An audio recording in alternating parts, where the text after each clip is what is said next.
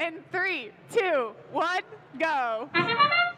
Alrighty, and we're off. Looks like we've got an interesting cone strategy from the Red Alliance. They get to choose their orientation for their game pieces.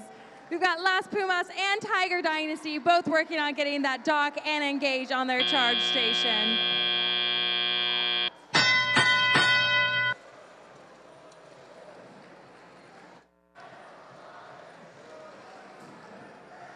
We've got Reckless Robotics grabbing a cone for the Blue Alliance and then heading over to their community to place it. Las Pumas coming in with the cone as well.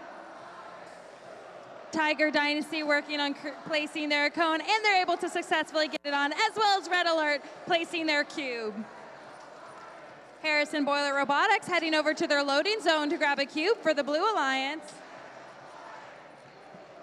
Red Alert going over and grabbing a cone for the Red Alliance. Las Pumas working on placing a cube and then zipping across the field. Reckless Robotics placing a cone.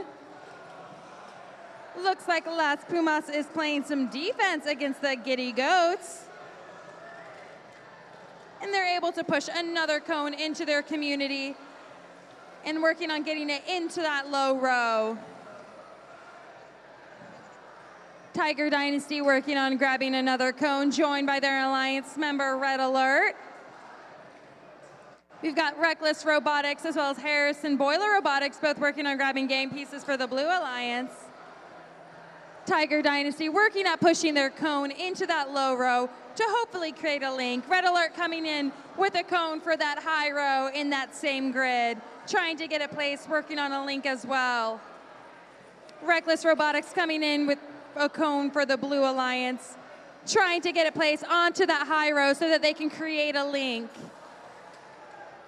Unfortunately, they aren't able to get it on, but it still landed in the low row, so they do still get 2 points for that game piece. Harrison Boiler Robotics working on placing a cube in that co-op grid. Las Pumas and Harrison Boiler Robotics working on getting that dock and engage. Meanwhile, over on the Red Alliance, Giddy Goats already up, docked and engaged. Red Alert joining them. Now all they need to do is balance, and they were able to do it seamlessly. They still got 4 seconds left. Alrighty, this looked like it's a really close match, so let's see how these scores end up.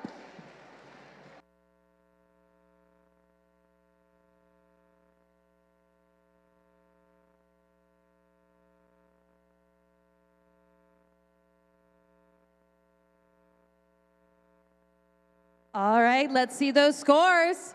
And the winner is the Red Alliance. The final score of 110, earning 2 ranking points.